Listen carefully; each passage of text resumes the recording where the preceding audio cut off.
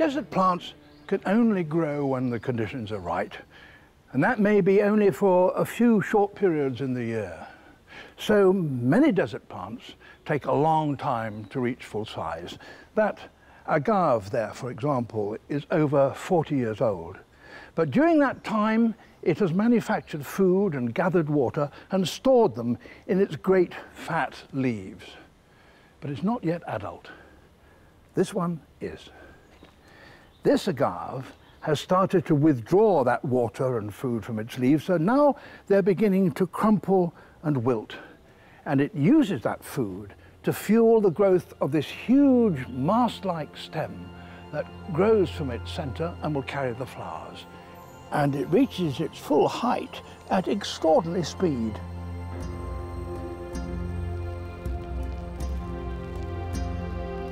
It can grow by 1/4 of a meter every day.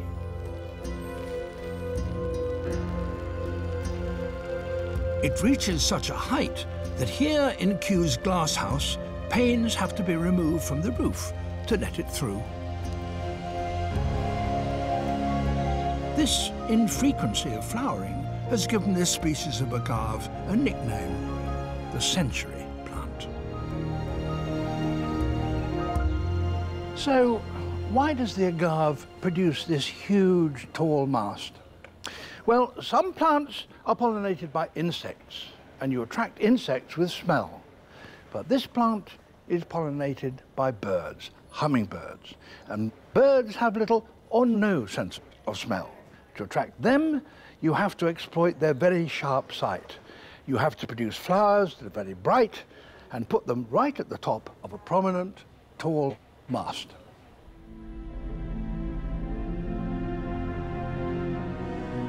Growing at such a rate demands considerable effort.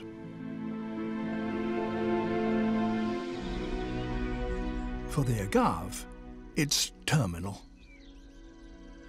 The act of producing that mast is the last act in this plant's life. Having done it and been pollinated, it dies.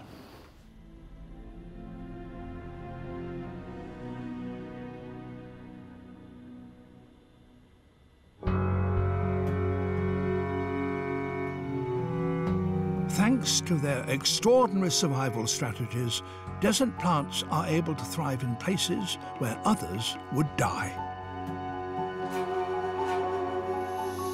But that makes them the focus of much unwanted attention. There's a downside to success for a desert plant. The more water it stores, the more tempting it is for a thirsty animal to try and steal it. So desert plants have to have good defenses.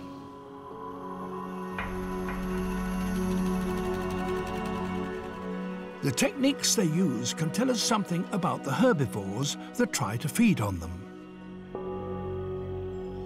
This Echinopsis from Argentina develops long, strong spines as a defense against large grazing animals, llamas. But such defenses also provide hiding places where an insect or a spider can keep out of harm's way.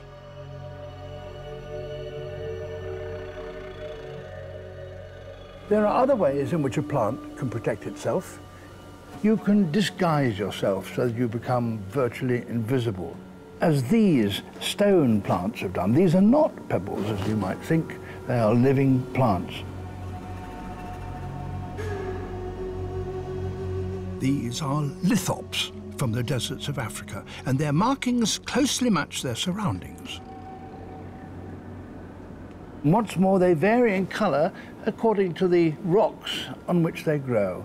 That's grow in pale rocks, and those on reddish rocks.